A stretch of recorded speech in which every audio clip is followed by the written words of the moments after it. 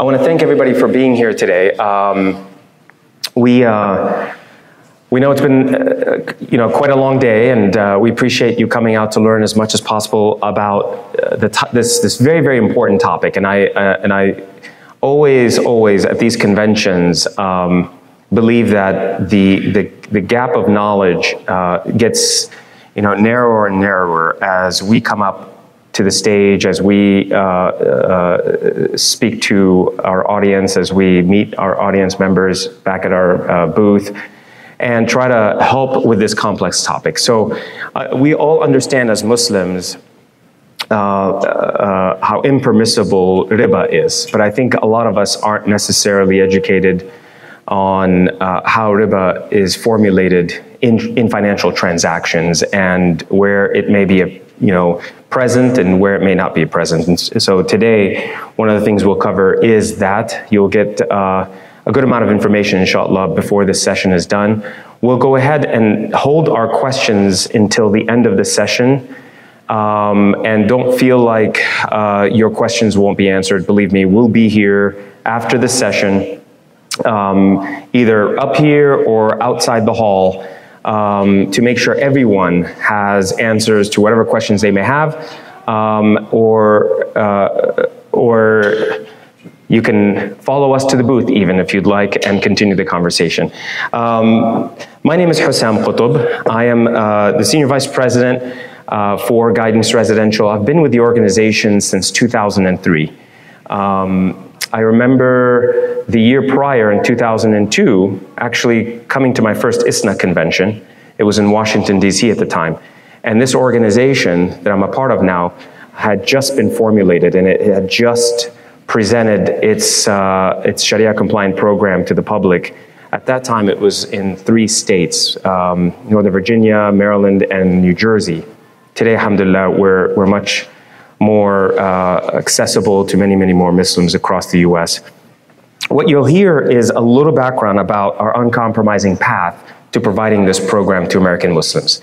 I say uncompromising because it truly was, and a lot of people don't realize this, but it truly was a major undertaking for our organization to bring this program to life and to actually bring it to Muslims across the US, and you'll see what I mean by that very, very shortly. So we'll cover the history of that journey. Understanding riba, which I mentioned, is going to be very, very important to all, and then how the program actually works, and then we'll open it up for question and answer. The company that made all this possible, it was a company that was formulated 50 years ago, or now almost 60 years ago. It's called Capital Guidance. It's an international investment company. Didn't start off that way. It started off as a very small mom and pop, Muslim-owned, Muslim families coming together from the Middle East who set foot here in the United States and began growing their small business of really just creating businesses that bring value to humanity. And there's quite a bit of extensive global experience in that today. And with their global diversified portfolio of financial investments today has us literally in 77 offices around the world. Capital Guidance, one of the individuals who founded it his name is Dr. Abdul Ghafoor Hamour. And he had 2 sons. One of them was Dr. Muhammad Hamour, who was a managing director of Capital Guidance. It was Dr. Muhammad Hamour and his vision back in 1998, 1999, that sparked the idea and the formation of Guidance Financial Group and Guidance Residential. And as you can see from this org chart, you'll see Guidance Residential kind of be a subsidiary of Guidance Financial Group, who's a subsidiary of Capital Guidance. We have a sister company. We have a number of sister companies. One of them is Guidance Home Services. For all of those here that might be real estate agents, that might be appealing to you and your business. And I'll introduce a gentleman here with us who is the vice president of that organization. His name is Adam El-Sayed. He's sitting there, his hands, he'll wave. You'll get to be able to interact better with our organization in helping Muslims if you actually work with Adam.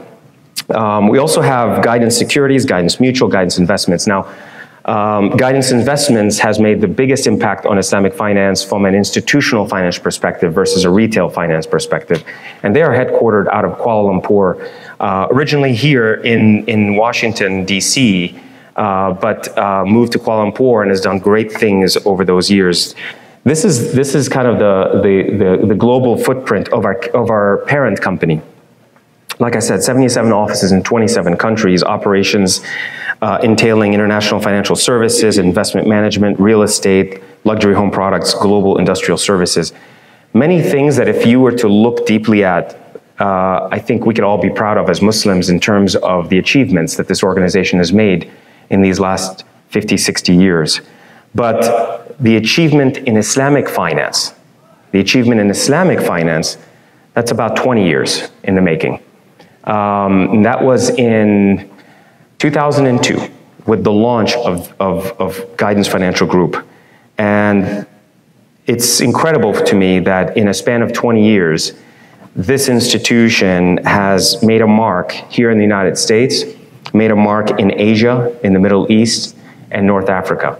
You may see a couple of other logos there on the screen, one of them being Dar al-Tamliq. Dar al-Tamliq was formed in 2007 after the success we had here in actually creating the first ever Islamic home financing institution that was not a bank and not a subsidiary of a bank. Those are important, I'll cover those a little later. But that innovation sparked interest in the Kingdom of Saudi Arabia, and they approached us in 2006 about creating the first ever standalone mortgage company for the kingdom. And we worked with them as a technical advisor, investor, to help launch this organization, Dar al-Tamliq, which today is the largest home financing company in the Kingdom of Saudi Arabia. You'll see another one, another logo there, Shaza. Shaza is a luxury hotel brand. It was made possible because of a hospitality fund that Guidance Financial Group created. This hospitality fund was intended to attract Muslim institutional investors who wanted to invest in the hospitality industry, but couldn't, because the hospitality industry traditionally has pork, alcohol, revenues from those impermissible endeavors, and so they wouldn't have a venue, essentially, to invest until Guidance Financial Group established the Shaza Hospitality Fund first, which then launched in collaboration with Kapensky Hoteliers, the premier hotel brand in the world, to create this brand that essentially celebrated the spirit of the East, the Silk Route, the Islamic Empire, everything that was made possible in those ages as a way to attract individuals to this type of hotel where those can be showcased. And this hotel today, if you've gone out to Medina al-Mukarramah or Mecca, you'll see it because it's actually one of the closest hotels to the Haram. This was made possible because of Guidance Financial Group's efforts in Islamic finance. I won't bore you, but we actually helped convert the second largest riba-based bank in Morocco to an Islamic bank. That was a project that we worked on as well. And the only other two institutions was Qatar Islamic Bank and Islamic Development Bank that worked on the first and the third bank in Morocco, because they were looking to transform the top 3 banks into Islamic banks. And that was a bit of an achievement that you don't really hear about any of these things here in the United States. But I think it's well worth it to share with audiences. Guidance Financial Group, essentially, I call it the innovator in global Islamic finance. Wherever things were impossible, we kind of pushed the envelope and made them possible. By all means, this was not something that any other institution was willing to take these risks. We have. We've had a very patient and very understanding leadership team in our parent company. because they cared about the subject matter. This was an important thing to all of them. And so international finance, investment management, capital markets, Sharia structuring and placement, these are the things that they've been focused on globally over these last 20 years. Locally, we've been focused on helping Muslims achieve the dream of home ownership without compromising an iota of their principles and values. The work that Guidance Residential has done today is going to be on display here, and you'll understand how 3 years and a multi-million-dollar research and development budget injected in 1999 by Capital Guidance through Guidance Financial Group to establish this alternative mortgage. That impact has had tremendous positive results over these years. That work involved no less than 18 law firms. 18 law firms here in the United States over 3 years, noodling their way through all kinds of federal and state regulatory constraints that essentially force institutions to lend money, because that's the platform. That's Western economics, and that's how it works. And for us, it took those 18 law firms, a multi-million-dollar R&D budget, and at the time, 6 of the world's leading Islamic financial transaction law scholars. If you were to pick the top leading scholars on earth in Islamic financial transaction laws, they were on our board to get this project off the ground. And the result of all of that work created what's called the Declining Balance Co-ownership Program that has not changed since April 2002 when it launched. Many say this is the greatest innovation in the US housing industry for the last 30, 40 years. Today, this is where Guidance is. 34 states, $10 billion in financing provided since inception. Over 35,000 Muslim American families and some non-Muslims actually served with this program. I say non-Muslims because some have heard about the actual consumer-friendly benefits of the program and wondered, why would I go with a conventional mortgage if this is actually more fair and equitable? This is a bit of a rundown of the history that I just went over with everybody, beginning with 1999 and that effort. The first major milestone we actually crossed was in 2007, where we actually achieved our first $1 billion since inception. Now, think about that. That was around between 2007 and 2009. What was happening in the US economy? We had a crash, a major crash, if you remember it. And that crash was caused by housing. That crash actually originated in the housing industry, housing finance industry. Well, those were the years we had some of our best production and volume since inception.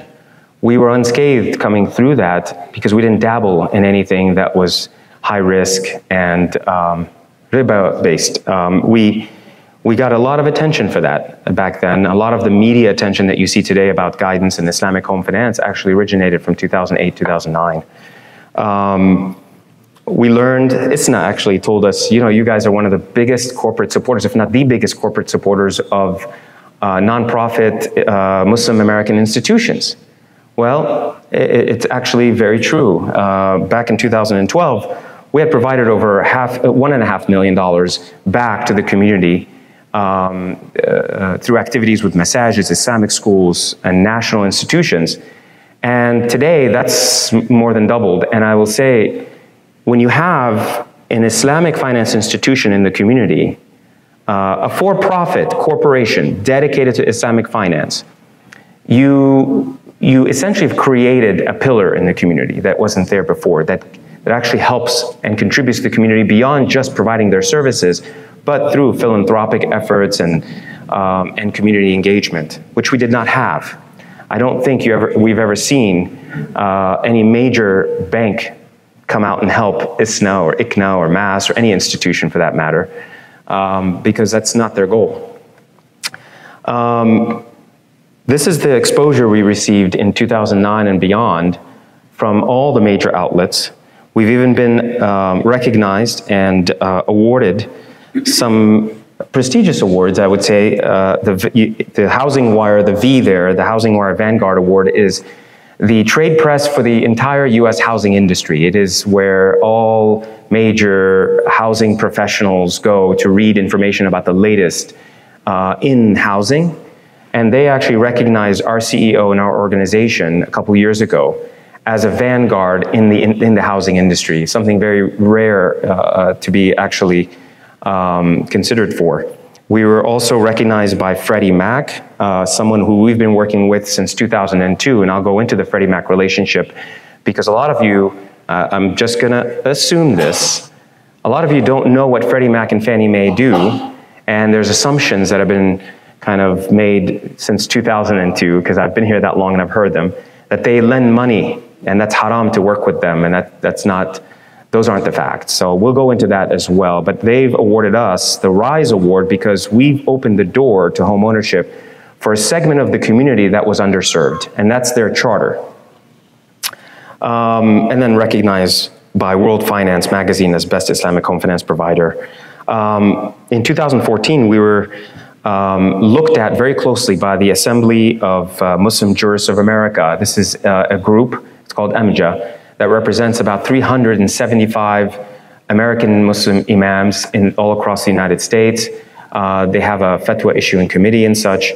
They did a thorough analysis of our program against other programs, and what they found was guidance is actually the most permissible and most authentically structured mortgage program in the United States today.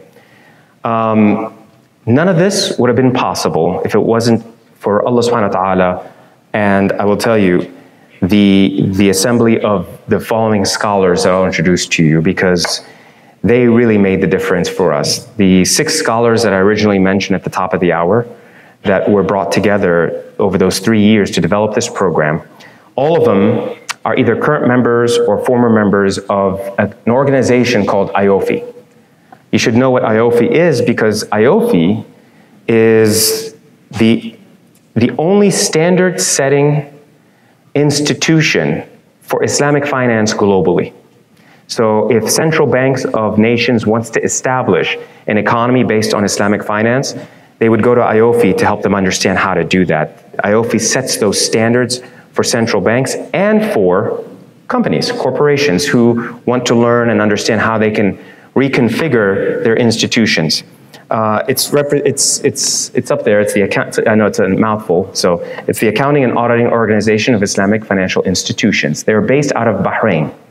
That's where they're based out of. The chairman of their Sharia Supervisory Board is none other than Sheikh Mufti Muhammad Taqi Uthmani, who happens to be the chairman of Guidance's Independent Sharia Supervisory Board, who was one of the first who came, part of the 6 that helped create this program.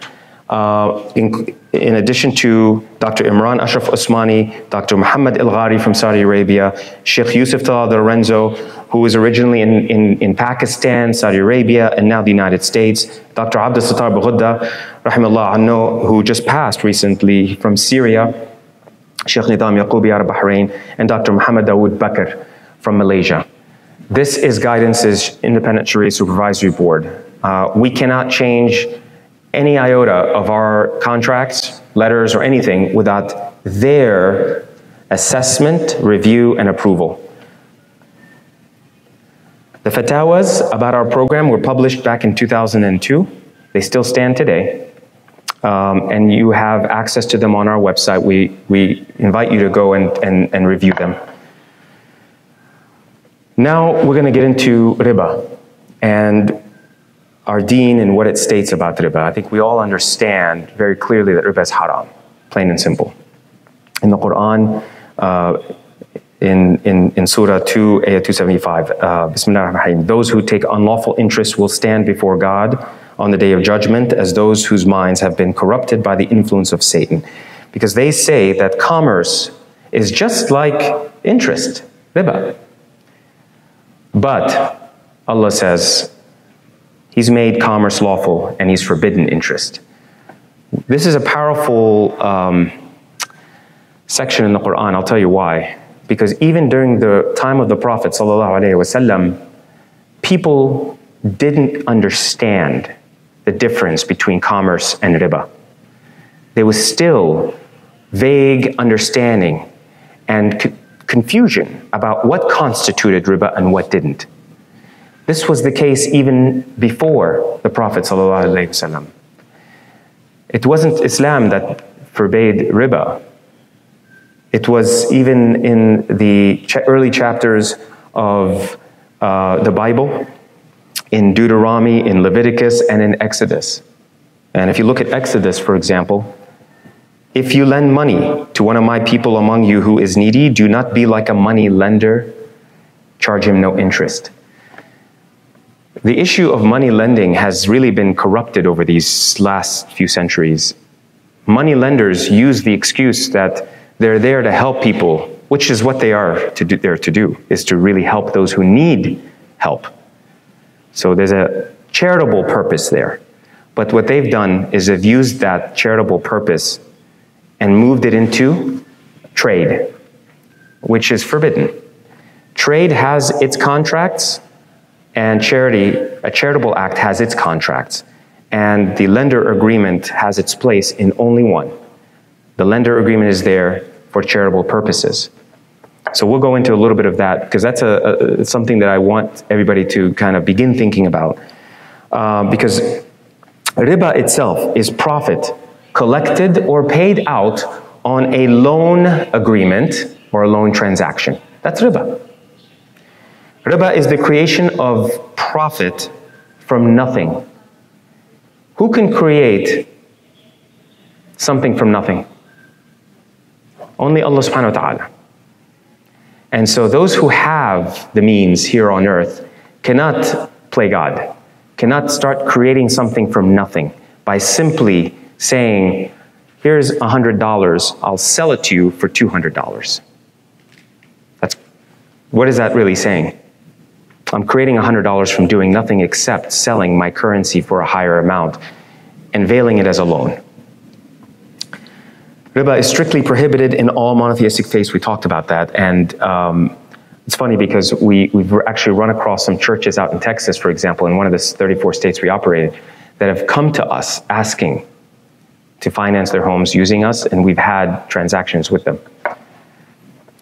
What is permissible? So remember, Islam isn't one that just bans. Our deen is not one that just simply bans things, right? Our deen has solutions, and solutions that are timeless. So charging a fee on usage of an asset, that's permissible. Buying and selling an asset or a portion of an asset, that is permissible. And profiting from ownership in a permissible revenue-generating arrangement, that is permissible. So all of these three are permissible activities. And you have to understand, they're all tied to what? A lot of them are tied to assets. They're all tied to some sort of an asset. Remember I mentioned earlier the hotel venture that we went into? That generates revenue. As long as that revenue is halal, that's fine. We could sell shares of that hotel to any willing investor at that point who cares about the revenue generating arrangements and that they're halal. Charging a fee on the usage of an asset. I can charge a fee for you to use, my vehicle, right? That's an ijara, and we'll go into some of these. Here they are actually, the Sharia compliant contracts that are permissible. You will not see lending on here. So the first is murabaha, which is a purchase and resale of something. So I can tomorrow buy a vehicle for $5,000. I can refurbish it, fix it, whatever I need to do to increase its value. And let's say I put $1,000 into that vehicle to improve it. So now my cash output is $6,000, but I can sell it to the public for anything I want above $6,000. I could sell it for $10,000 if I wanted to, as long as there's a willing buyer. That is murabaha. If the person who I sell it to says to me, Hussam, can I buy it on installment? That is permissible, as long as we understood that it's okay. You're going to agree to buy it for $10,000. You'll pay me $1,000 a month for 10 months. That's agreeable. Okay, because we've already identified where my profit's coming from, right? It's not lending money or anything of that nature. Musharaka, we're going to go deep into it. It's very important that everybody here understands it. But before I do, I'm going to talk about ijara. Ijara is simply a lease. How many of you lease a vehicle? Raise your hand. Okay, so those of you who raised your hand, you've signed an ijara contract. You just didn't know it. That's an ijara. You could lease anything. You could lease equipment. You could lease vehicles, of course, and apartments, and so on and so forth, right? But musharaka, let's go back to musharaka. Musharaka is partnership. So most of the time, if you heard the word partnership, what does your mind go to right away? Well, of course, like my uncle, he went in, partnership with my father, and they bought a gas station, bought a supermarket, bought this, a restaurant, and that's a musharaka. I know exactly what that is. That is a traditional musharaka. That is a specific kind of musharaka that has a name. It's called shirakat al-aqd. That is a musharaka for joint venture. So there's a difference. That's why I'm making this distinction. Shirakat al-aqd is where we would go in on that, let's say that restaurant, okay? And I bring in 60% of the cost, you bring in 40%, we decide we're gonna move into this, we love to cook, we love to feed people, and any revenue that's generated from that restaurant, after expenses, gets split 60-40, okay? If we sell the restaurant in the future, guess what? 60-40. Pretty straightforward, pretty simple. Shirakat al-aqd. You can also use shirakat al-aqd under shirakat al-a'mal, for example, partnership in services. So we start a consulting company, same thing. I bring 60% of the expenses related to running the consulting firm, and so on and so forth. You get the idea. That's not guidance's structure. I just want to clarify that. That is not the structure our Sharia Supervisory Board, our business folks, our lawyers, that's not what 3 years created. Shirakat al-Milk was the route that our Sharia Supervisory Board decided is the proper route for housing finance in the United States. I'm going to go into what that looks like. Shirakat al-Milk is joint ownership, and there's two types. There's optional, there's compulsory. I'm going to go through the compulsory first, because all of you will know what this is. So, Shirakat al-Milk is when, and the compulsory version of it, is when a parent passes away and their assets get inherited by the children, okay?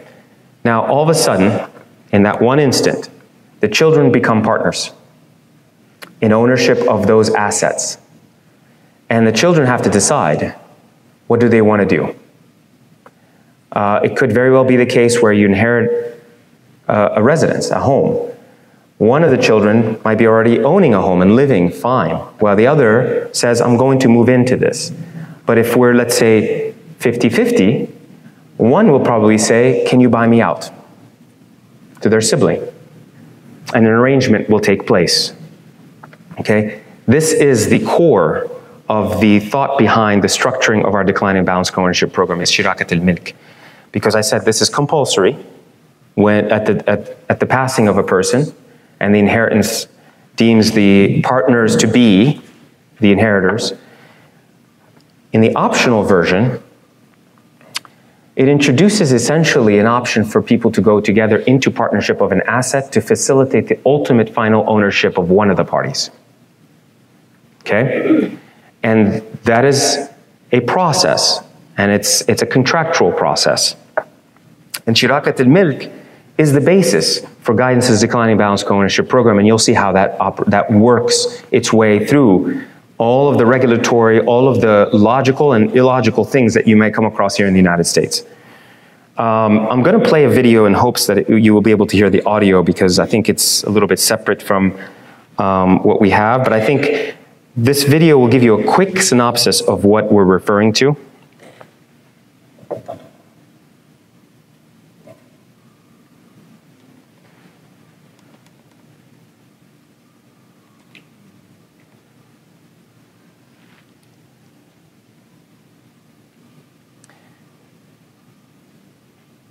I had a feeling the audio wasn't going to work based on our audio issues earlier, so that's okay. This video and any other video that I'll show you is on our website, so I want you to know. We have a YouTube page. I don't even know if we have a TikTok page. We do have a TikTok page. At the end of the day, you'll benefit from watching these videos. They're very short, they're concise. We've learned long ago that attention spans have to be shorter, maybe not TikTok shorter, but at least 2 minutes short, 3 minutes short to learn from these kinds of things. But this will describe what the video says. So in our program, in our agreement, we have essentially a co-owner and a buyer. We are the co-owner, the customer is the buyer. And the home buyer, in this sense, and guidance, agree to be co-owners in a property that's identified. Identified by who? The buyer. Only the buyer identifies the property. We have nothing to do with identification of the property. It's your choice, okay? Ownership is established at whatever level of funding is provided. So it could be 80-20, 50-50, could go up to 95-5, even in some cases 97-3. And so that determines your ownership at the point of the transaction, the purchase. Through monthly payments that are established now, either on a term of 30, 15, or 20. Remember, this is very similar to what you're seeing out in the marketplace. So the terms, we fit them to match what's out there today. So there's a correlation and a comparison. Monthly payments are then made up of two portions. So whether it's a monthly payment fixed for 30 years, 15, or 20, they're made up of two portions. One is called the acquisition amount. And what do you think the acquisition amount does? Acquires our share. And you're obligated at that point to acquire our share because we're bringing these funds to help facilitate home ownership. So you're acquiring our funds, or our ownership in the property, and at the same time you're paying a utilization fee. That utilization fee represents the part of the property you don't yet own, but we've given you exclusive use and enjoyment of. So we're co-owning, let's say 90-10. We own 90% of the property, you own 10. And at that point, we begin the acquisition process. You're paying monthly payments, and you're living in 100% of the property. You're not living in 10% of it. You're living in 100% of it.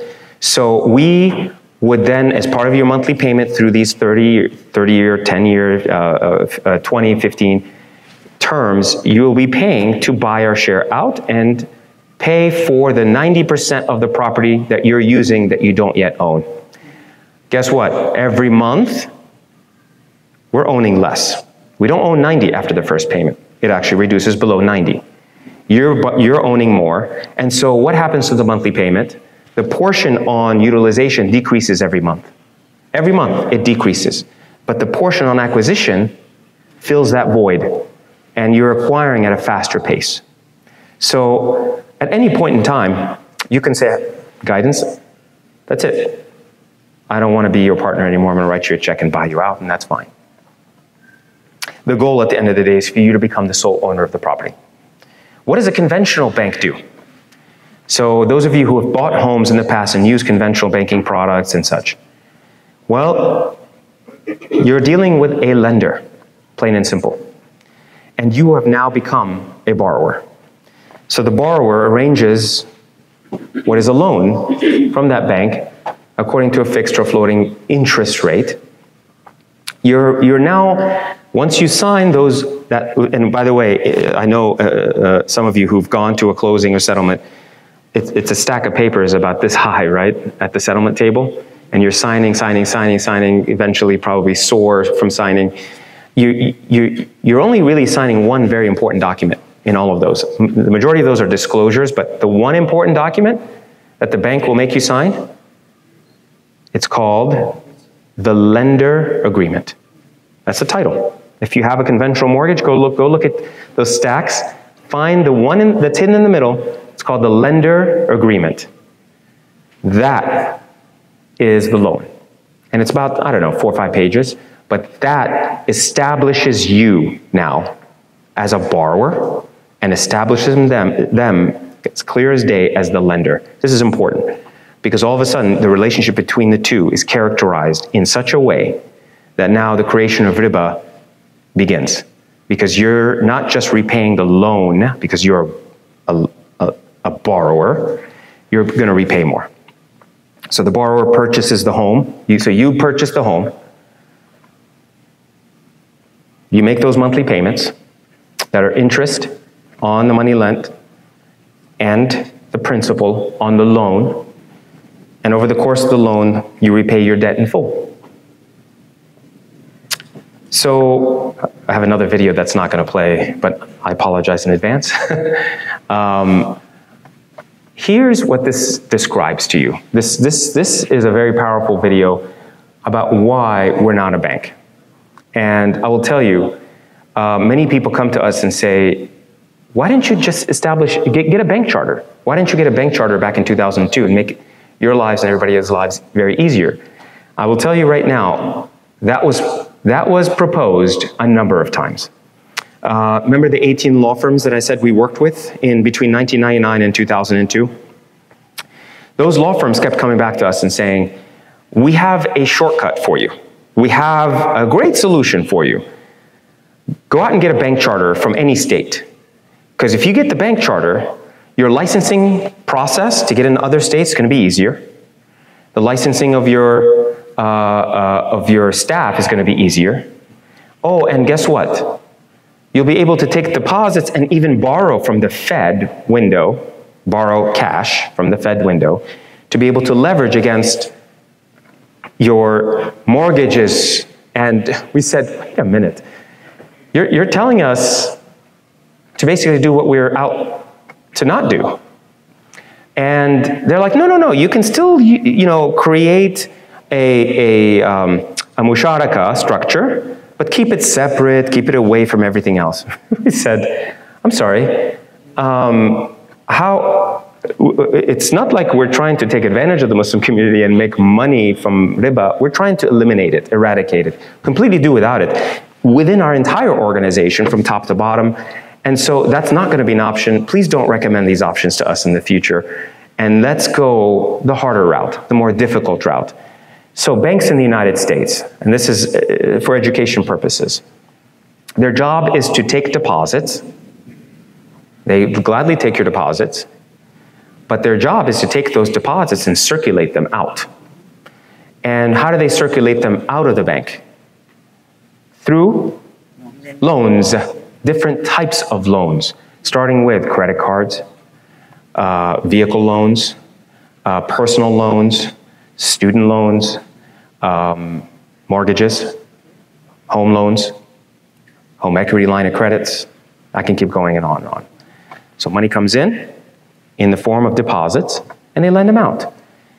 Besides the most important violation of Islam, which is riba, there's also a secondary violation, a major one as well.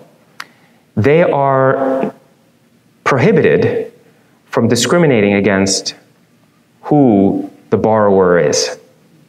So they're prohibited from discriminating against who the borrower is.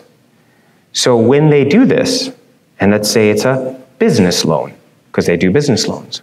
They have to do business loans. When they do business loans, what kind of businesses are coming to the banks? Anything, correct? So what do you have? You have the alcohol beverage control company coming, the liquor store. You have companies that sell gladly pork. They focus on pork products. And you have everything else in between. And what happens to that community now, where that bank is there in the middle of the community? If you were living in that community, you'd probably have you'd have an opinion. I'm sure you would. Please don't fund these things because they're going to corrupt our society. One. Number two, I don't want my deposits going to those kinds of things. Because now I'm what? Indirectly supporting those causes.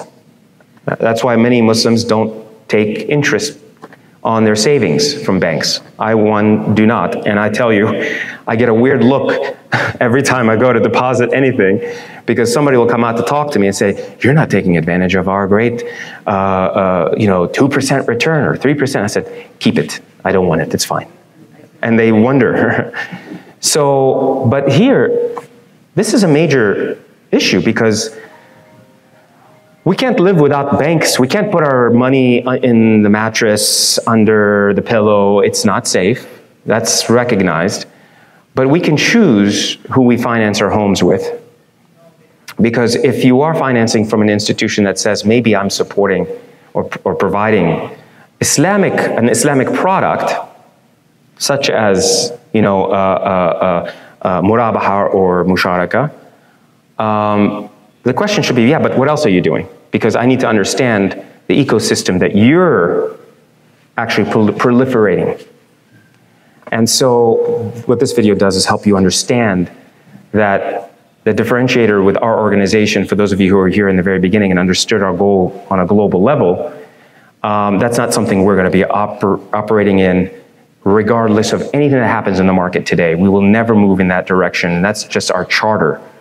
Our musharaka structures you'll see in this video are ones where for every single musharaka mutanaqisa structured mortgage, we establish a limited liability company, an LLC, for that specific musharaka. We do that because we wanted to take the extra security in making sure that this is formed as a true partnership, and that there are protections for our homeowners in case we get sued, and vice versa. Those are real serious protections, and they actually solidify the musharaka. No other institution will do that, and no other institution will share in some of the risks that I'll go over with you guys right now. Benefits. Some of these come out of risk that occurs. So first there's a capped late payment fee, and this one is not about a risk. This one's just about the banks wanting more. When you're late making your mortgage company with B of A or whoever, it's very simple. They will charge you 5% on your payment as a late fee. 5%. You can do the math. If you have a higher mortgage payment, you're going to pay hundreds of dollars in late fees. Be late 2 months, it compounds. 3 months, the compounding just gets even better for them. And they actually project every year when they're building their budgets and their P&Ls, banks actually have in their P&L a line item that says, we will generate income next year. We will look forward to generating income next year, right here, from people being late. And we will earn not just revenue, but actual, because there's not a whole lot that they're doing, we're gonna earn income. It's gonna hit the bottom line when people are late. We can't wait. Guidance is forbidden, has never, won't ever charge a percentage of that payment. We do charge a late fee, and I'll explain how that's calculated because that's where it gets important. When the consumer is late making a payment, they are not meeting their obligation, it's clear. But are they causing us any inconvenience of any sort? And this was a discussion that was had with the Sharia Supervisory Board members during the time when we were developing this, and the answer was this. Well, we actually by law have to do something. What is it that guidance has to do? Guidance has to actually send out in the mail a reminder, a late payment reminder, and by law, not only do we need to send that out, we actually have to make a call.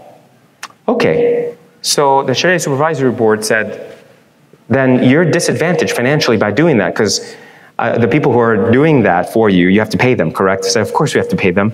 And they said, well then you can recoup whatever you're financially disadvantaged, and only that when you're reminding people of being late. And we said, well, what is that amount? They said, go figure it out.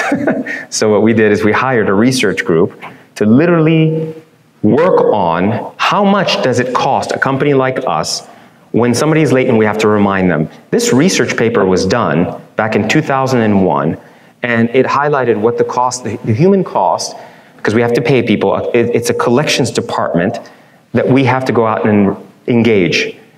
It came out to be around $50. Okay, for a company that's, you know, if I had to put it by states, I would say probably 15 states, okay? Well, so we're at 34 states, it's $50 today. It doesn't compound, so if you're late 2 months, 3 months, doesn't matter. There is no compounding interest payment like the 5% that we're talking about with the banks. And none of it goes to our, we don't profit from it. In fact, I will share this with the crowd, it costs us more than $50. We haven't changed it, we've never have. Non-recourse commitment, this is a big one. When somebody is actually in default, doesn't make their monthly payment for months, they're in default. What happens in a traditional sense? Anybody in their right mind would say, look, it doesn't seem like this is working out. You know, you're not meeting your obligation to buy me out. It's been 6 months. We can work on some kind of an arrangement to get you back, but if that doesn't work, we're gonna have to liquidate. We're gonna have to just say, hey, let's sell the asset between us that we helped you facilitate the purchase of. Conventionally speaking, what do? It's a traditional foreclosure after 6 months worth of compounding interest payments on the late fee. So you're already in a deeper hole with them financially. But when they actually do foreclose, they sell the property, and if they don't recoup what they're owed, what happens? They come after you. It's called recourse. In 2007, 2008, the number of recourse cases in the United States skyrocketed. There was an article in the Wall Street Journal about the deficiency judgment issued on Floridians, and they were in the hundreds of thousands, where people went in and said, the value of my property sank. I couldn't make the payments anymore, so there was nothing. So I literally walked to the bank, dropped off my keys, and got in a car and left the state, went to Georgia to find employment. And 6 months later, sheriff's knocking on my door, I have a deficiency judgment, and it said, hey, you know that house that you bought for $200,000 with the bank? You know how you had $10,000 equity and you owed them $190? Well, with your late fees and everything, you owe them $200. Oh, and also when they sold it, it sold for $150. So you know what you owe them? $50,000. Cough it up. So most people were like, cough up what? I have nothing. I gave them the keys. I started my life over. No, the deficiency judgment says that we can confiscate your car, your bank accounts, your savings, and even go after your wages. That's the long hand, the long arm of the bank and recourse laws.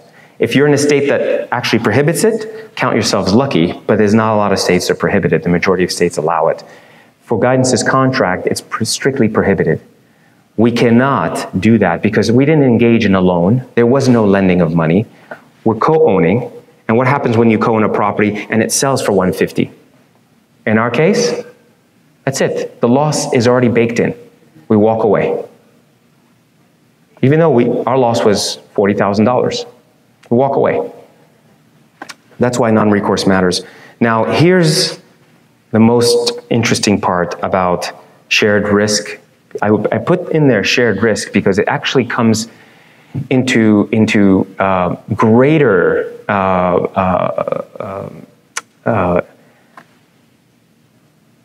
importance in two scenarios. There's a scenario called eminent domain. Maybe some of you have heard of eminent domain, maybe not. And then another one is natural disasters. So in those two cases, natural disaster of eminent domain, we don't have anybody to blame with the agreement going south. I'll explain. Can we control the weather? We cannot. Natural disasters, not in our hands. So if something happens to the house that's completely disarrayed, so the complete loss, as they call it, the insurance proceeds are going to come in the mail. But what if the insurance proceeds are $150,000 when the house is actually $200,000? And our percentage of ownership at the time was 90-10. I'll tell you what the bank does. They'll take that 150 and they'll say, give us the rest, please, because you owe it to us. Guidance will take the 150, divide it up 90-10, and then we walk away. So it is a true sharing of the loss based on the percentage of ownership, because no one was at fault in that transaction. Same thing with eminent domain. Eminent domain, I mentioned it, it's if the government decides it's a great idea to put a highway, a school, a fire station, a police station, something for the greater good in the area where your home sits. And it happens over time. And so if that happens, you are faced with, okay, I have no choice, I need to vacate. The government will pay me exactly what I believe my house is worth today, but if you're during a recession of sorts and the value goes down, those proceeds may be less.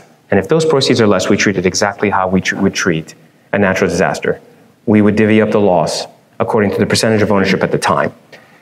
If the value is higher, some people would say, whoa, you can take a percentage of the value increase. Wouldn't you, guidance? The answer is no. Remember I said at the very beginning, who chooses the house? You choose the house. So when a customer chooses their location, their house, all the appreciating value of that property is going to go straight into the pockets of our co-owners. Why? The consumer. Because this is not a shirakat al-aqd, this is a shirakat al-milk. That's the big difference that I want to cover. I know you see no prepayment penalty. It's ludicrous to say that you pay me everything that you owe me early and I'm going to penalize you. This used to happen and it's starting to come back in the mortgage, in the Western banking industry. In 2003, 2004, prepayment penalties were there. In the first 6 to 12 months, if you repaid the loan to the bank, they actually charge you a penalty to do that. You can buy us out anytime. There's no penalty to buy us out. I'm going to dispel 2 myths, and then we're going to open it up for Q&A. Or we may play a video if the technician can figure this out. The 2 myths are, the first, Freddie Mac. I mentioned it at the beginning. Freddie Mac and Fannie Mae. I'll be honest with you guys.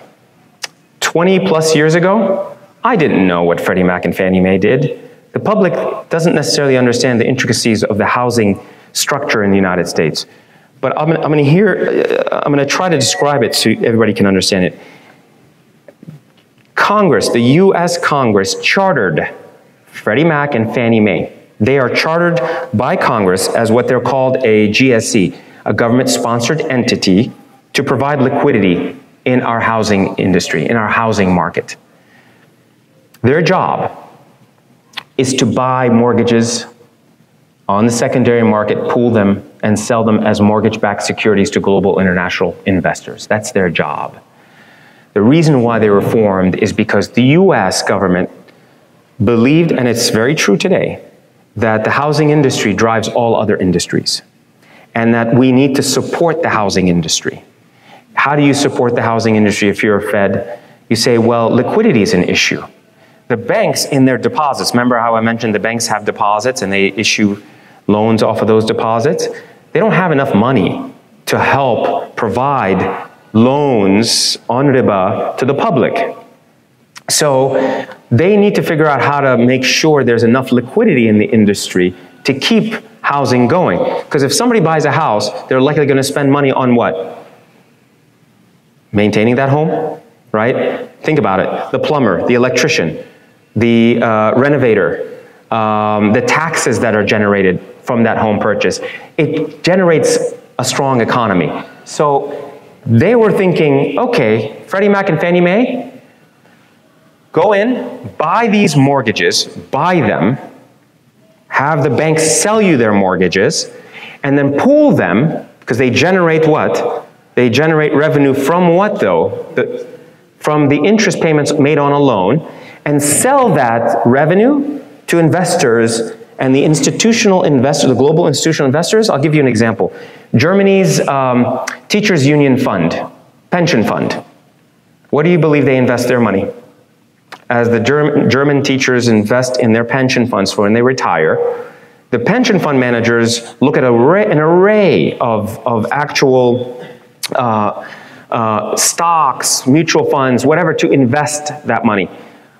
One of the strongest investment for any of these global institutional investors is the US mortgage-backed security. It's dependable, it's stable, it's long-term. So they buy them. Now we had a grand idea. We went out to Freddie Mac and Fannie Mae in 1999, 2000 and said, look, you don't loan money, you're not a lending institution, but you buy these mortgages. Well, what about, would you be interested in buying musharaka mutanaqisa structured mortgages that don't generate debt, revenue on debt, but they generate utilization fees? Because we're gonna have customers pay us for utilizing our portion of the property. I know it sounds different. That took about 3 years and tons of legal fees for them to understand. And we were very fortunate, alhamdulillah, at the time. There was actually someone in the general counsel of Freddie Mac that looked at our program and said, yeah, I understand that riba. Muslims can't partake in it. We need to figure out a way that we can work with this institution because that's allowing Muslims to buy homes. And through this process, we were able, alhamdulillah, to convince Freddie Mac to buy, for the first time, musharaka mutanaqisa structured mortgages, pool those mortgages and sell them to investors who have no idea that they're actually receiving funds that are halal. So that was a big breakthrough for us, and we're proud of this, and I think every Muslim should be. So the point is, Freddie Mac is not a bank. They are not a lender. They act as an investor. And they establish, one thing they do establish, and it's actually very good, they establish investor-grade guidelines. So the trade-off for them was, okay, follow our guidelines. What are your guidelines, Freddie Mac? Do not engage in mortgages with individuals who have credit scores less than 620. You say, why? I say, well, because traditionally speaking, the studies have shown those folks aren't ready yet. They need to increase their accountability. It's an accountability score, financial accountability. During the Prophet's time, sallallahu alaihi wasallam, people asked about other people before they did business with them. That was the credit score back then. Today it's quantified. It's quantified based on your activity in the past. So we understood that. Oh, and make sure that the property is valuated at the time. Like, we absolutely will make sure the property is valuated at the time. So they have guidelines, and we follow them. But they are not a bank and they are not a lender. Neither is Fannie Mae. Some of you may have heard of our relationship with this institution called US Bank. We're not affiliated with them. They don't own a share of guidance. We don't own a share of theirs. We use them as a vendor, and here's how it works. US Bank, they have a servicing division. I don't know if you've heard this term before. Servicing divisions, all they do, a servicing company, is an administrative company that helps mortgage companies handle the collections of payments. As a business, I'm taking you deep down the business models of the mortgage industry. You have to have a collections department, as I mentioned earlier. You have to have a department that not just does that, but actually sends out monthly statements and collects the monthly payments that are made and gives customers access to a portal where they can check all. So you can either do it in-house, which will cost you, or you can hire a group to do it. The best group in the nation today is a division of this institution called US Bank. They do it for mortgage companies around the country. So we reached out to them and said, would you mind servicing, being our servicing administrator? We'll pay you your fees to do the job. That's our relationship with them. They are not affiliated with us. They're not a party to the musharaka. They are essentially a vendor. So I had to fly out to Kentucky to meet with their servicing division agents at one point and do a training. When I did something similar to this to their folks, they all stood up. None of them was Muslim, by the way, and I said, how many of you have ever met a Muslim? And they said to me, by a show of hands, that no one's met a Muslim before. And I said, you can all raise your hands now, you've met me. And here's our program. So please, when you're speaking to our customers, you have your scripts, you have what we send them, what they're obligated for. Nothing changes, of course, but do not use loan because you're mischaracterizing our contract. Can't use that. Do not use borrower. These are not borrowers. You're mischaracterizing them legally. We went through all that training, and eventually I had people come up and say, do you only offer this to Muslims, or can we suggested we finance everybody. So that was kind of a nice way to end that. But I promised that I would tell you a little bit about some specials and tools that we have.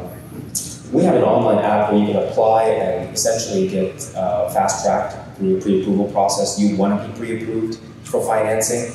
You absolutely want to be the first step before going out and searching for homes or utilizing a realtor is get pre-approved. We actually have, for qualified buyers, down payment assistance programs. Based on your county zip code, depending on your median income and how it compares to the actual median income of the community you live in, you may be eligible for up to $2,500 for your down payment. So that's something you might want to ask any of our accounting executives to look into. All right, listen, we're going to kick off the Q&A, and before we do, I'm going to introduce my Domicilio. What does home mean to you?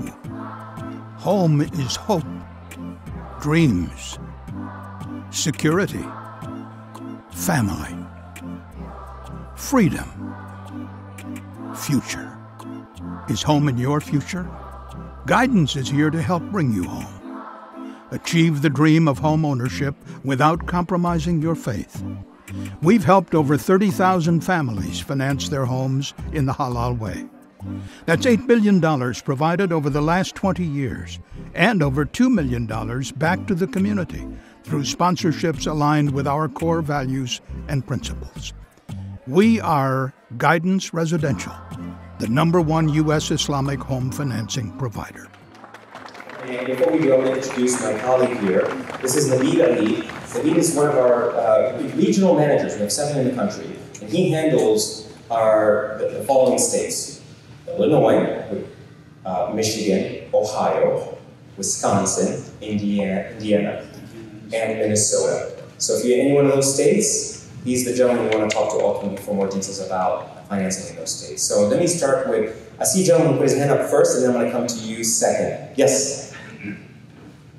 I guess my question is how the utilization fee is determined? Is that determined by you? Is it negotiation? What Great question. The gentleman asked, how is our utilization fee determined? So when we went down this path, we asked the question to the Sharia Supervisory Board members is, okay, when we're thinking about utilization, what should we charge? And they laughed. I'll be honest, they actually laughed at us and said, that's not a Sharia question. You can charge whatever you want. It's like the halal butcher saying, what should I charge, right? And they said, listen, but we'll give you some advice. You want to be competitive, #1. And so there was some ideas floating at the time. Maybe we charge for the utilization of the portion of the property we don't yet own but you're using, maybe we charge a percentage of the rent that would be appropriate for that type of home. That was one idea that was actually floated at the time. Problem was, that's not scalable because rental rates fluctuate house by house, block by block, city by city. In the same block, a house could have a better kitchen or whatever, and they could rent for more. And secondly, rent can sometimes be higher in cost. So that's not apples to apples. So one of the Sharia board members mentioned this called benchmarking and the approval of benchmarking in Islamic finance. Benchmarking says you can benchmark against the cost of whatever is being offered there in the conventional world to be competitive. So no different than if you're benchmarking against, non-halal meats, you can benchmark against what it costs to take out a loan on interest in a bank. Whatever that cost is, you can peg yourself to that to be competitive. And so our approach was to literally look at this and say, okay, there's a quantitative assessment being done here. We own on a $100,000 property, let's say, $90,000, right, in the beginning. So we'll benchmark against the 90 through a rate that we'll peg against whatever's out there today.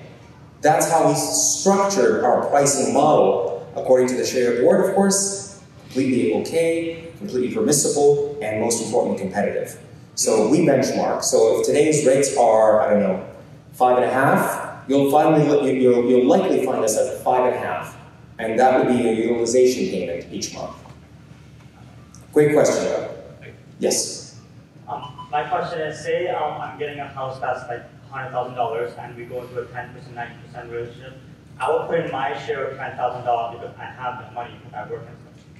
Where does Guidance Residential get the 90% from? Or if it's a $1 million home, where do you guys get the $900,000 from to substantially?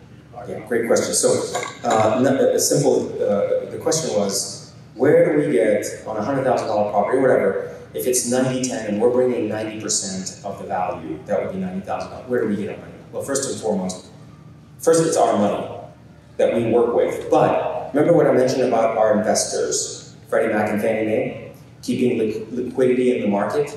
So our objective is to then ensure that that musharaka, structured mortgage, is sold to them. One thing that they look at is, did you meet our guideline criteria? That way we'll buy that mortgage from you. We'll buy that musharaka from you. So our guidelines dictate essentially the transaction. Once that happens, we turn around and sell that musharaka mutalaqisa structured mortgage to Freddie Mac with the following conditions.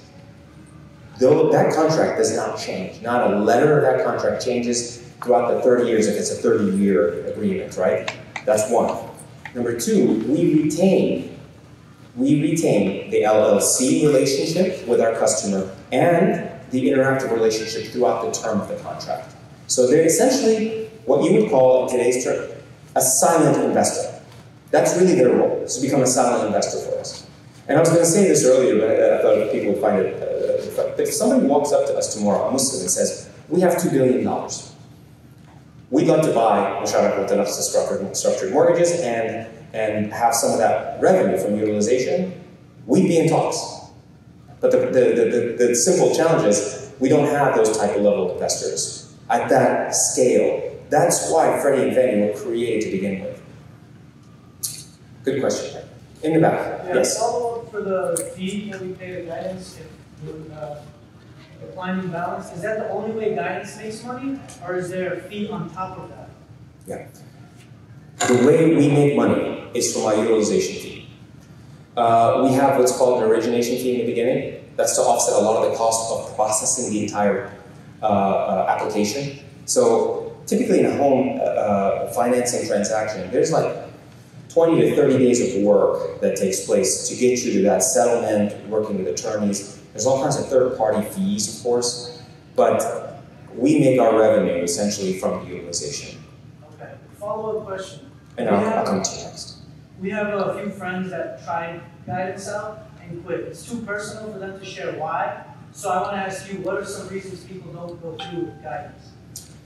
What are some of the reasons people don't go through Guidance? I honestly, to be frank, the number one reason that I've seen in the last 19, 20 years is a lack of understanding, a lack of true understanding about what we just discussed today.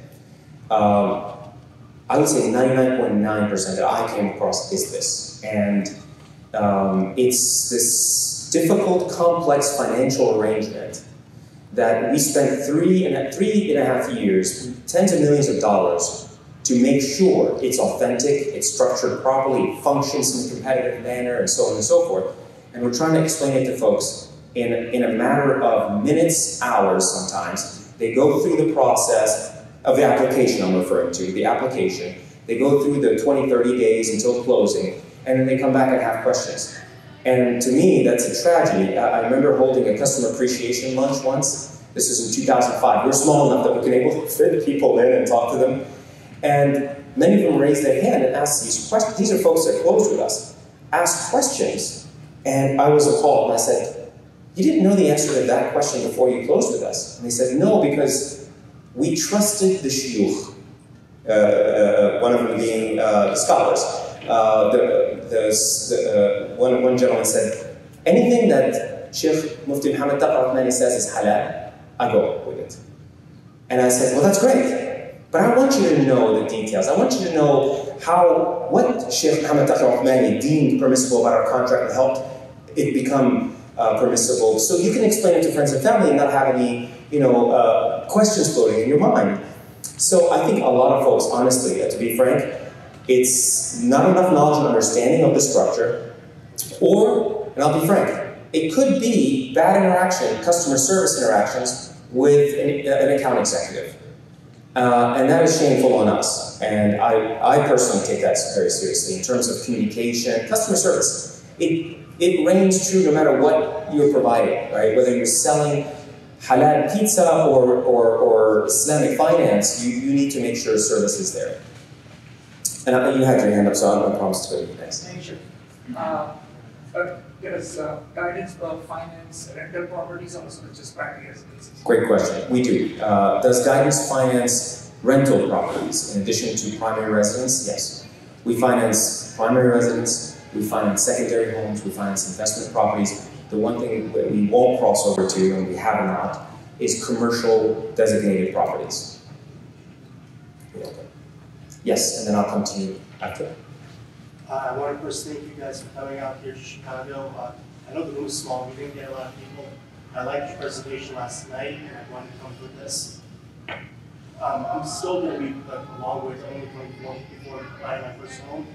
But in my way towards getting my first home, I was hoping you guys offer student loans or things of that nature, or any car loans, etc. Great question. Do we offer anything? Do we offer student education financing or automobile financing?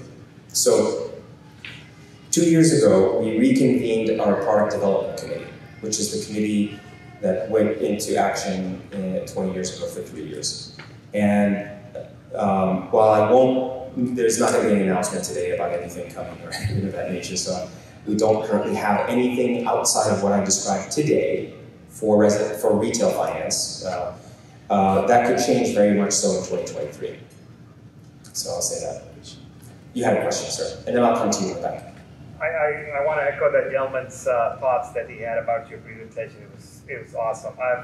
Thank you. Had a mortgage through guidance, and I walked away from another mortgage through guidance. But my question is, the people that I've dealt with guidance have been excellent, nothing but excellent. So my question, and I live in Ohio, so I'm sure you know who the Ohio representative is. Other than you, it wasn't you, but it was somebody else. But excellent gentleman. And I'm sure he brings a lot of business in the Columbus area because that's where he lives, and I don't want to take his name.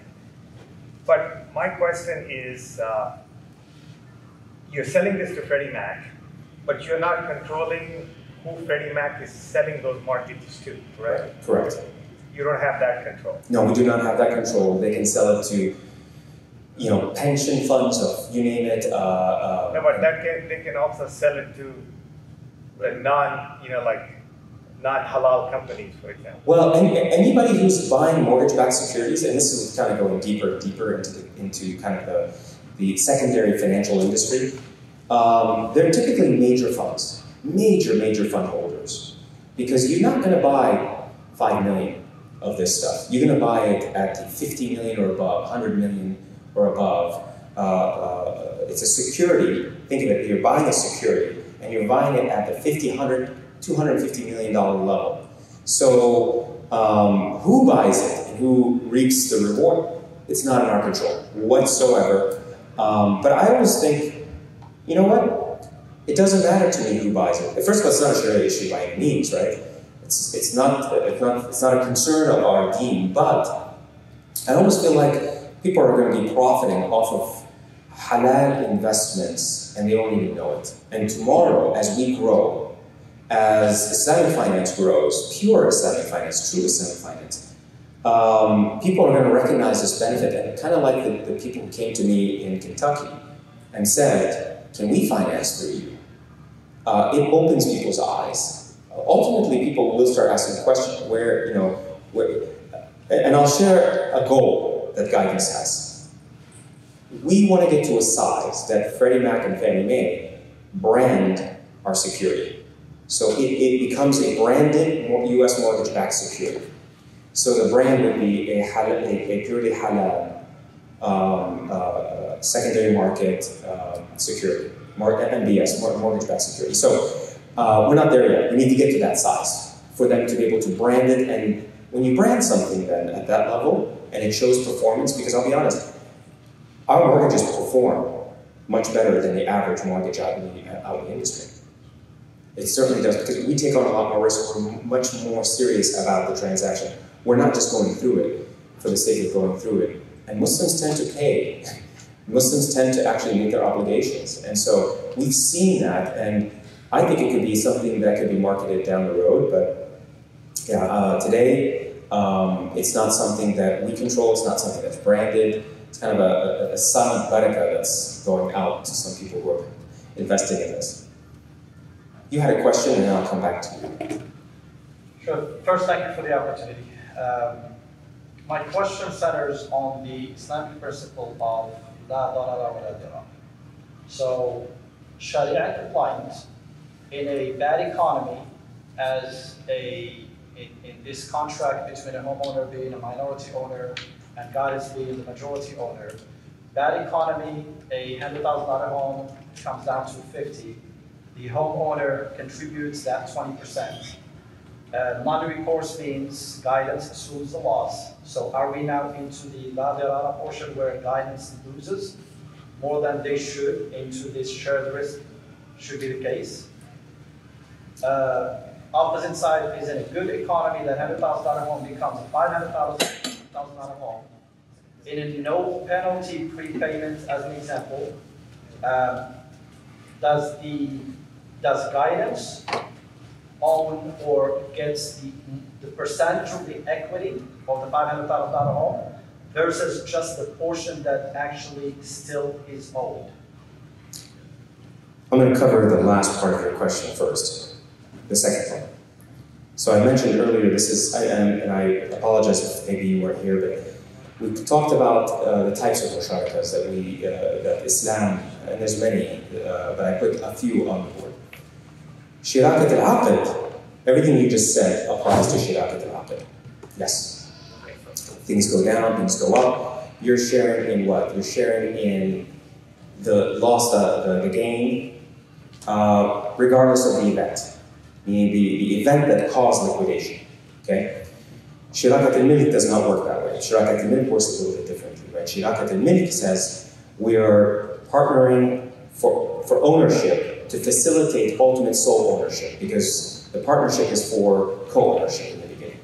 And in this case, I mentioned in the latter question, buy a house of $100,000. Let's say it's a 30-year mortgage. It moves up to $500,000 in the, let's just say, the 5th year.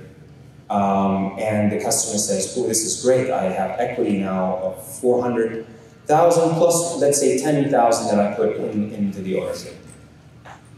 He sells at that point. All of the appreciating value of that home is that customer's. All of it. So this is the beauty of Shirakat al-Milk and why our scholars chose Shirakat al-Milk in the U.S. housing market. Because there's a value to owning property in the United States. We want to help create a bridge to getting people there without taking away the value, without diminishing that value. And so guidance at that time would be at 90, let's say 90. So 90,000 is all eventually. If it's less at the time, it would be less. It's at the original value. The first part of your question then would be the same. So if the customer decided to sell early and in a time where the value somehow went from 100 to 50, guidance would take, in that 90-10, guidance would take a $40,000 loss. The customer takes a $10,000 loss. That's the way it would work. So, but would guidance have to approve the sale? Would guidance have to approve that sale? So, in a down market? Yeah, so essentially in a down market, you're looking at a request to short sale the property. So the customer would put in a request. But ultimately, the figures ultimately work out exactly the same. Because if they decide, I'm going to short sell it, we'd have to approve the short sale, which is typical business activities anyway. If they decide, well, I'm not going to make the payments then if you don't allow me to short sell it, the same outcome ends up happening because we would have to sell it. Because we wouldn't want to be in a contract where there's default, meaning the customer decided not to make payments anymore. But the one thing that we won't do is have recourse. I mean, we're talking about the worst case scenarios and customers taking advantage of our organization, and I hate putting that out there, but yeah, we wouldn't have recourse over that 40,000. I was thinking if I wanted to move, I was moving out for whatever job reasons in the down market, and I need to sell that. Yeah. Then, you know. You can rent it. Yeah, well, our solution during this short sale application, right? So you're applying for short sale. That would be part of the negotiations of our discussions. Is I have to. We would come back and say, wait for the market to come back up. And we're talking about drastic 50% loss in value, which is rare in the U.S. economy, right? This is why, I mean, this program of ours may not work very well in other markets around the world, but it works well in the U.S. You had a question. I want to get to your question, then I'll come to yours. I'm sorry. Oh, no. Before, so this gentleman had his hand up, so I'll come to you second and third. I'm sorry, guys. Go ahead, sir. My first part is about Riba. I've heard arguments saying that Riba is more usury, more like loan shark type, where you can't get back if you like sell your house or sell like a family member or something like that. And that interest is controlled in the U.S. and especially if you lower the percentage rate just match inflation, that could be allowed. I just wanted to get your thoughts on that, your response to that. And my second question is, what is the difference between your organization and other similar Islamic home financing organizations, such as Ansar Club? I was there yesterday, and it was pretty similar, so I just wanted to get yours. Great. So the question was, some people have this argument about usury and riba. They're saying they're two different things, and usury and interest are two different things, and how, listen, if you're overcharging, it's usury, and that's what's really prohibited. But if you're charging a little bit, it's okay, interest is okay. I'm reminded by a very, very profound talk that I heard by some scholars about this topic. And this was deception at its height. I'll explain why. The King of England, who's supposed to be, and this is where it began there. I want you to know it began in England.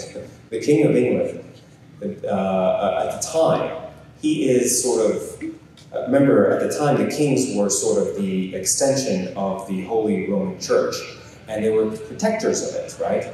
And they were supposed to keep that orthodox belief in usury, in don't lend money at interest. I showed it to you guys.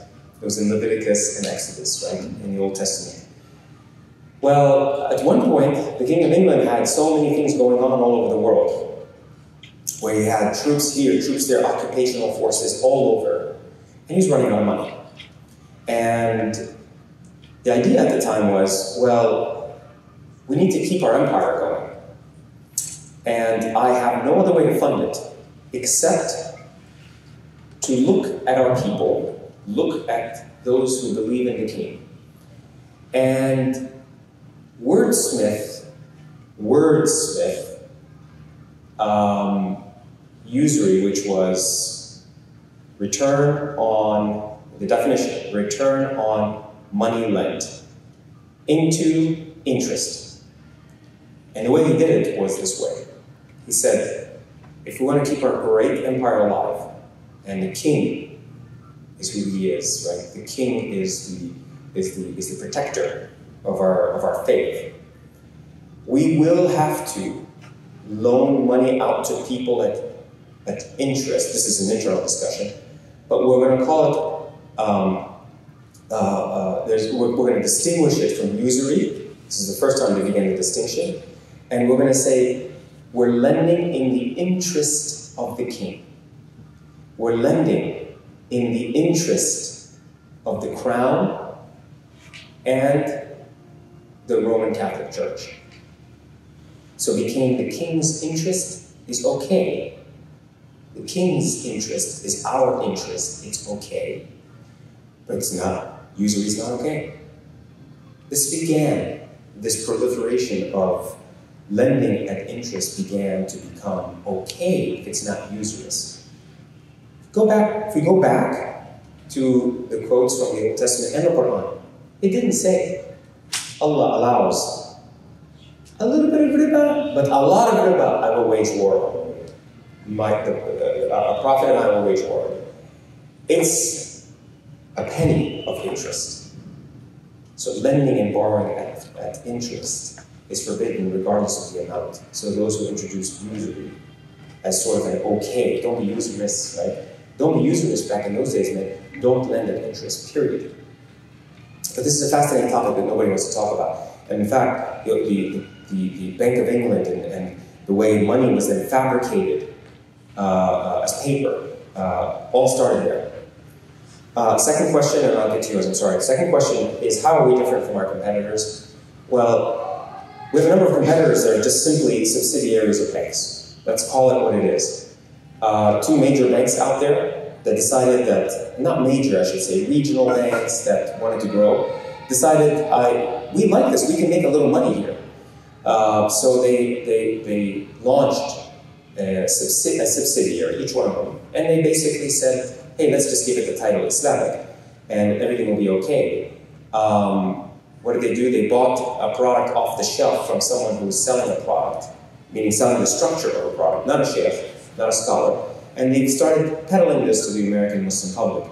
Unfortunately, in some cases we've had leaders who are not very knowledgeable in the fifth of Islamic financial transaction laws, to the extent that some of these renowned scholars are, fall for that and put their name up to it, and now it's out there. Look at the fine print, look at what they're selling, and you'll understand. Some are selling murabaha, which has been deemed to be not halal in the way it's structured in the US. And we were told never to structure a murabaha. And some are now, one of them is selling now a musharaka structure that actually says, because they're owned by a bank and they cannot do musharakas, one of them actually states, in the event of natural disaster and loss, total loss, the bank will, well, they don't say bank because they don't want to tip you off, but the institution will seek to divide the proceeds equally, and then the fine print says, but first, the bank gets its share. Meaning, wait a minute, it's like you fooled me. I read the contract, and I'll be honest with you, I was fooled, because at first I was like, they're sharing? They're not, they can't. Number one, the reason why they can't is because if you're a subsidiary of a bank, you're managed by the bank, and bank rules state in the US that you cannot co-own with your customers. You're prohibited from co-owning with customers as a US bank. So that's a moot point to begin with. What they said to you is different. They're marketing, the documents say it. So I urge you to read the documents carefully and ask about these questions. But I will tell you today, no other institution has our structure. The one you mentioned, what was it called? Ansar. They have a home co-op. Yeah, I'm not familiar too much with Ansar, but I would imagine that if it's a co-op structure, that there's probably a line that will take about 10 years for them to be able to fulfill the needs of Muslims. Meaning, they don't have enough of the funds, they haven't established a scalable model like we have. They haven't gotten approval by Freddie Mac and Fannie Mae to buy whatever it is they're structuring. That's my guess. Because we looked at co-ops, they're just not scalable. Yes, sir. Yours, and then I'll come to you next. So let's say the value of the property increased drastically down the road and in the market. Will guidance be willing to renegotiate the structure, the LLC structure, refinancing? I'm talking about refinancing. Yeah. If you want to refinance, let's say $100,000 what we started at, 90-10, value it up to 400, or like this gentleman said, 500, and you wanted to access, that's now equity, right? So you can actually renegotiate. We call it a refinance, and you can take cash out from your equity, either the 10 that you already have in there from when we first engaged, or the additional value, because what we'll do at a refinance is we'll actually create a new valuation on the property. So yes, the answer is absolutely yes. Okay, well, you and then you're next. Promise. 2 points. I just want to make sure that I understood you correctly. You said if there is a short sale where the value lost, the property lost in value, like it's 100,000 to begin with, and for whatever reason ended up being sold for 60,000, and there is a loss. You mentioned that guidance will share the loss with the buyer. Am I correct? Yeah, in that scenario, at $100,000, I want you to think about the economics. $100,000 property, you're saying it went down to 60? Yes. Yeah. And we had 90-10. What is our loss? So it's 30. Yes. What is your loss? 10. Okay. So a conventional bank will not stop there. They'll come back after their 30. It's called recourse, and potentially whatever late fees and compounded interest that might be baked in. Okay, now we want to flip the equation. Suppose the property, the buyer decided to sell it and it doubled in value. We bought it for 100 and he 200. has a chance to sell it for 200. Yes. Are you just like with the same concept? Are you sharing with the profit with him or no? And why not? No. Okay. I'll repeat. I'm sorry. Another point. Yeah. You maybe that's and just for the crowd, I apologize for having to go through this a couple times. I put a slide up there at the very beginning, and it was the type of musharaka we're using is not a shirakat al-aqd. A shirakat al-aqd is a joint partnership for venture. So what is a venture? A venture says, we're in it to make money from what? Potential, right? Potential, whatever that potential is. This is not that type of musharaka. That's why we do not share in the appreciating value of the property. It's all yours. The Sharia Supervisory Board that is today still in existence, back in those days said, you should not engage in an Islamic financial transaction that actually disadvantages Muslims in the United States in the area of seeking real estate, seeking home ownership. Why? Because they know that values appreciate, that's wealth creation that you're not depriving them of. And so they used what we call shirakat al-milk. It's a diminishing partnership, not a partnership for venture. Shirakat al-milk structure. And after the session, if you want to come up, I'll help share where you can learn more about shirakat al-milk. But shirakat al-milk states, no, any appreciating value this is essentially made to transfer ownership over a specific period of time. That's all it's made for. Okay? I got that. I have to go to his question. Well, can I come back to you because this gentleman hasn't asked him? Yes, sir. Well, thank you very much for all what you've done so far. And for me, I'm between the US and Morocco. So I'm going to start with the first part, which is here in the US, then go back to Morocco. So you don't do the murabaha thing. That's not part of what you do. So the musharaka. Let's take that 100, I'm 10, you're 90. Now that servicing fee that I'm going to be, how I'm going to accumulate my equity. So let's say the value of the rent is $1,000.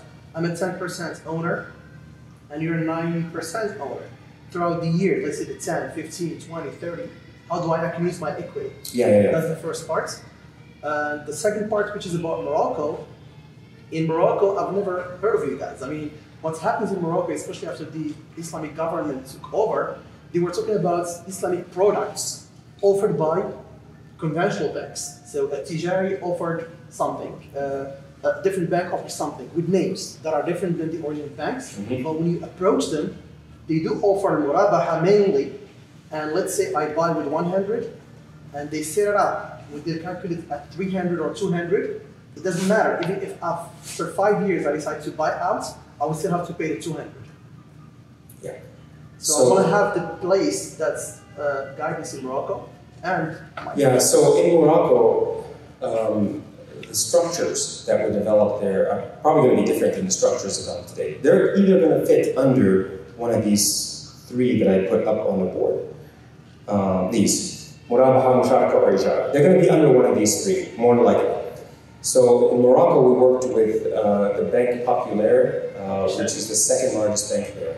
We helped them with the conversion of some of their products to an Islamic financial structured financial products. And the other two, I can't remember their names right now. The other two banks that I think worked with IDB and Qatar National Bank, Qatar Islamic Bank. So I don't know enough about those products that they rolled out, very likely murabaha, because it fits within the economic system of Morocco. You asked a question again about How do I? This is the differentiator, shirakat al-milk versus shirakat al-aqd, and your question is related to this. Right here, number 3. So your monthly payment is calculated either on a term of 30 years, whatever you choose. We have 30 year, we have 15, we have 20. So let's say you choose 30, just to keep it simple, 15, whatever you want. Whatever you choose, you choose. Your monthly payment for that term doesn't change. It's fixed. But what's happening in the monthly payment, there's two portions that equate to that, let's say $1,000 a month. One portion is utilization, one is acquisition. So each month, a portion of that 1,000 is going to acquire our share, reducing our ownership instantly. And the other portion is going to utilization. What is utilization? Essentially, you're utilizing a portion of the property that I own.